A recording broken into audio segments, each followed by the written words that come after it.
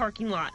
In the end, he blew a .40, 5 times the legal limit. Listen to this. Yazzie was arrested twice before this in '09 for aggravated drunk driving, and all of his charges were dropped by the district attorney.